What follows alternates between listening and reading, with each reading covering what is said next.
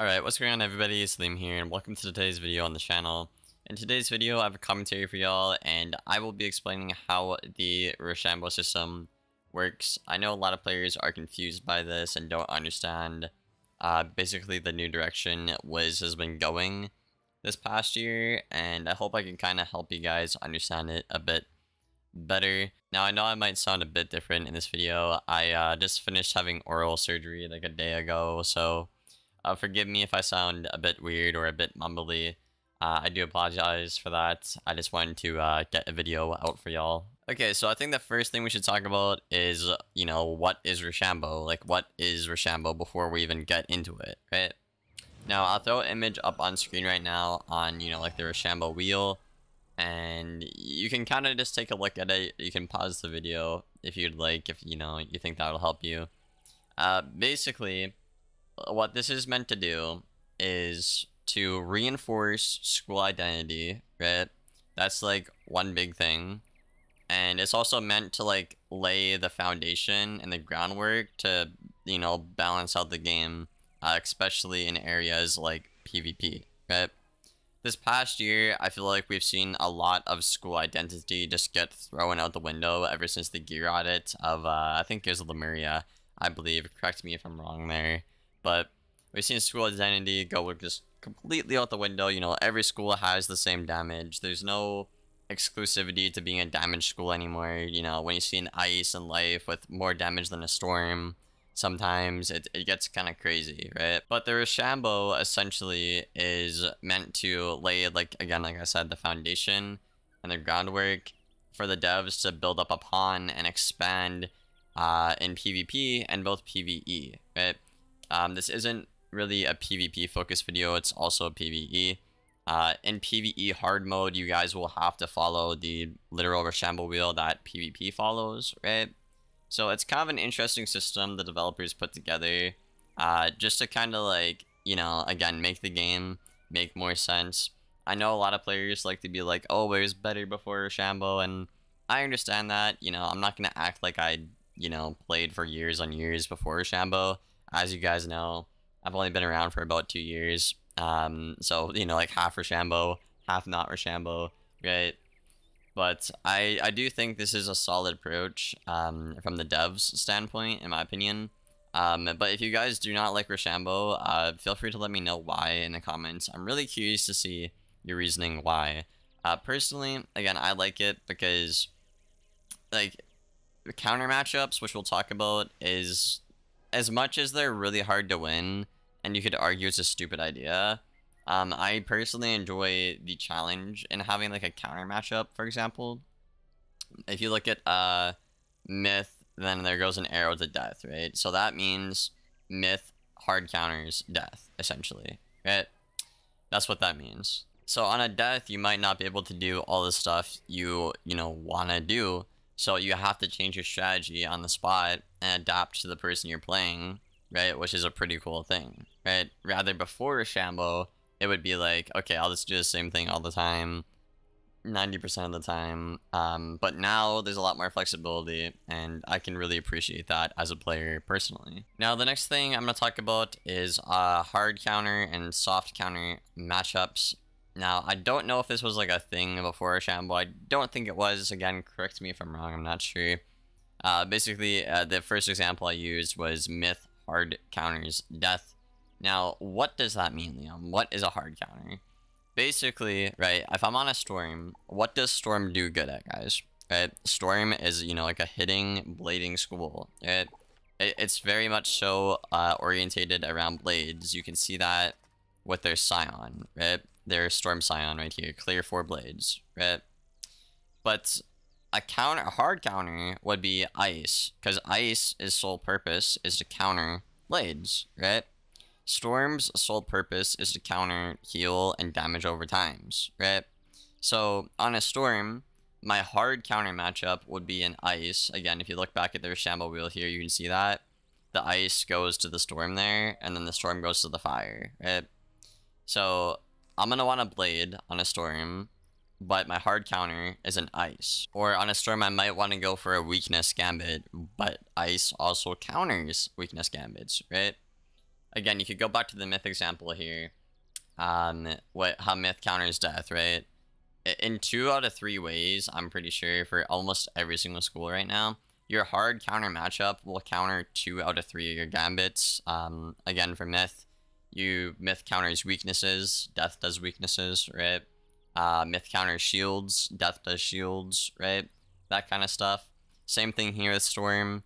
Ice counters weaknesses and blades. Storm, you'll want to go for weaknesses and blades for obviously your best utility, right? So that's essentially what a hard counter is. I think my next point I'm going to go into right here is basically what every school does, what the new school identity of each school is, because, you know, a lot of players are kind of confused. You know, I made a video a couple days ago talking about the massive lore master, or the massive lore spell audit. There's like a big spell audit coming again in the future. You guys should definitely check out that video if you haven't already. It's gonna touch like normal spells, lore spells like Krampus and stuff like that. Definitely check that out if you haven't seen it already here on the channel.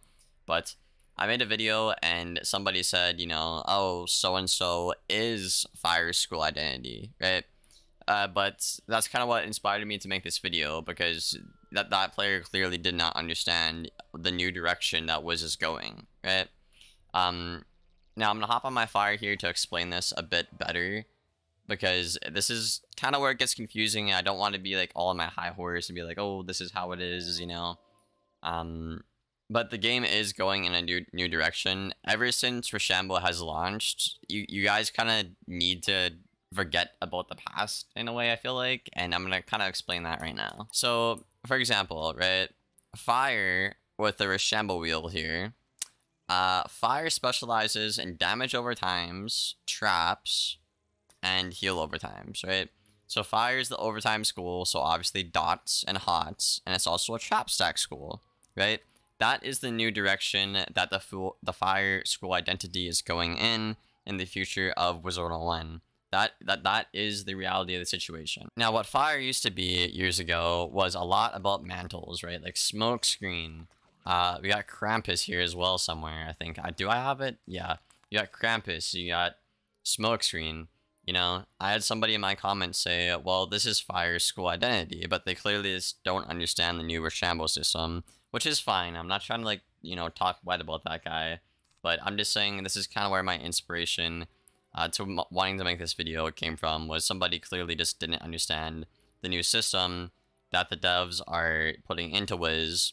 And again, this affects both PvE players as well as PvP players. I think it's very important to understand where your school is going in the future, and, you know, your new, I guess the best way to put it is your new school identity, right? Another example I can use, I guess, is Myth Shift, right? Myth is not meant to counter you know, dots, right? Myth is meant to counter weaknesses, shields, and what's the other one? It's just weaknesses and shields, right? I think so. So Myth has shift, which is part of the old, like, Wizard101 system that the devs are trying to get away from. But yeah, I'm gonna explain what school does what now, essentially. Now, I'm gonna go to the title screen here because it gets a little bit confusing. I can just go through this pretty quickly again, because I'm a pretty experienced PvP player when it comes to, you know, their Roshambo wheel. I have every school at max level here, as you can see. I played a lot of games. We will start off with the Myth, obviously.